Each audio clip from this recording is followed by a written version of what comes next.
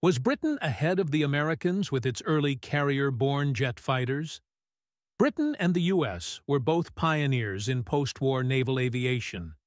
Britain initially led with the Hawker Seahawk, one of the first carrier-borne jet fighters. However, the U.S. quickly caught up and surpassed Britain in terms of overall naval aviation capabilities. The advent of aircraft like the Grumman F9F Panther, the F-4 Phantom II, and later the F-14 Tomcat and F/A-18 Hornet, combined with greater resources and a larger fleet, solidified U.S. dominance.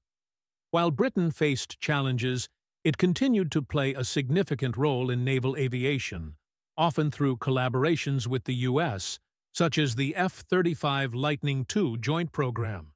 Which do you think was the best carrier-borne jet fighter of the 1950s?